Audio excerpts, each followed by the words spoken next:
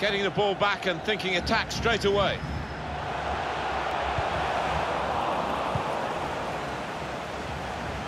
Can really get at the opposition here.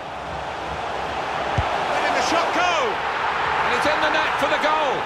Oh, that puts them ahead, and you've got to fancy them to go through now if they can just do the basics defensively properly from here on in.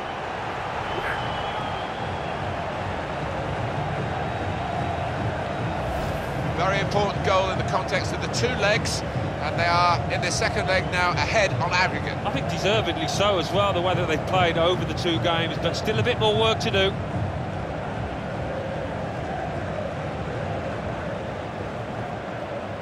He's not the easiest of managers to work for, I know that, but these players are doing what he demanded beforehand now.